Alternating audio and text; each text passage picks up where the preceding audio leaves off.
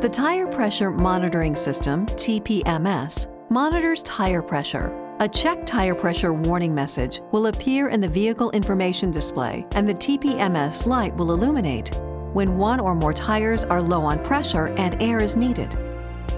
Adjust the low tire pressure to the recommended cold tire pressure shown on the tire and loading information label. After tire pressures are adjusted, drive the vehicle at speeds above 16 miles per hour. The warning and indicator light will disappear. If the low tire pressure warning light flashes for approximately 1 minute and then remains on after you turn the ignition on, the TPMS is not functioning properly. Have the system checked by a Nissan dealer. Tire pressure rises and falls depending on the heat caused by the vehicle's operation and the outside temperature. Low outside temperature can lower the temperature of the air inside the tire, which can cause a lower tire inflation pressure. This may cause the low tire pressure warning light to illuminate. If the warning light illuminates in low ambient temperature, check the tire pressure in all 4 tires. The tire and loading information label provides important information at a glance. It lists proper tire size and pressure. It also lists the maximum number of occupants for your vehicle and its maximum load capacity.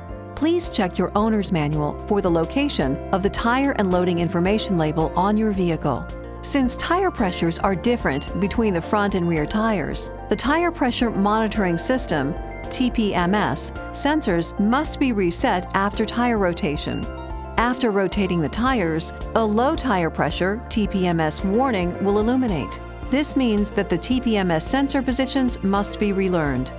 To place the TPMS system into relearn mode for 30 minutes, decrease air pressure for at least 30 seconds continuously for each tire. You will need to reduce the air pressure more than 10 psi within that 30 seconds. Then, on the meter, start the relearn procedure by using the info knob. Turn it until the word Settings appears. Then push the info button. Turn the info button again until Reset TPMS appears. Then push the info button. Then turn the info button again until Relearn appears. Push the info button again. The TPMS warning light flashes continuously when the system is relearning the tire positions.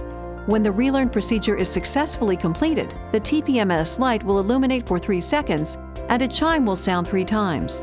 Now you can adjust the tire pressures to the cold tire pressure specification shown on the tire and loading information label.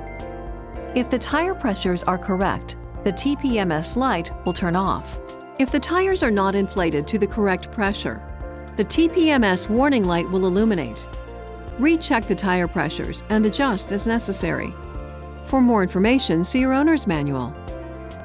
This system does not detect a sudden drop in tire pressure as with a tire blowout, and it is not a substitute for proper tire maintenance.